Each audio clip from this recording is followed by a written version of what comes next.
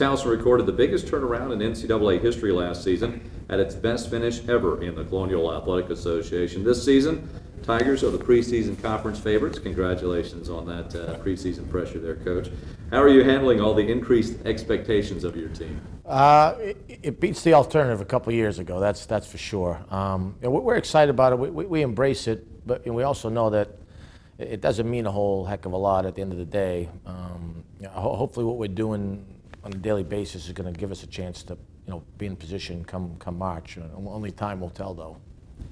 Terrell Betterman made quite an impact in his first year in the league, earning CAA Player of the Year honors. Talk about what he's meant to your program and what you're looking forward to from him this season. Well, he's meant a lot. There's no question about that. Good players, first and foremost, win your games. We're excited to say he's improved a lot. He's really improved his ball handling, his ability to shoot the ball, his range. His body's in even better shape. And he's really, I think, matured as a person, as a leader. So, we're expecting him to do it all. We're going to put the ball in his hands a little bit more, maybe even play a little with him at point guard a little bit at times as well. Marcus Damas didn't receive the attention that Benjamin did last year, but quietly has developed into one of the CAA's top players as well. What does he bring to your team?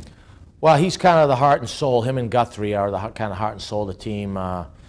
They're kind of two toughest Tigers, so to speak. And I really thought Marcus played like an all-conference guy late in the year. He had off-season shoulder surgery. He's back 100%. Didn't lose any weight, and he's an elite defender, rebounder for us. He's a long 6'7", kind of versatile guard that we think's primed to have a big year. The Tigers have a lot of returning players in the backcourt. You've added another weapon with Vermont transfer for McGlynn. How do each of these players complement each other, and what are the roles for them as they go into this season? Well, I think we should have a pretty deep backcourt. Damas, you mentioned McGlynn, Hairston, Guthrie, and Mike Burwell, who's kind of been the glue for us.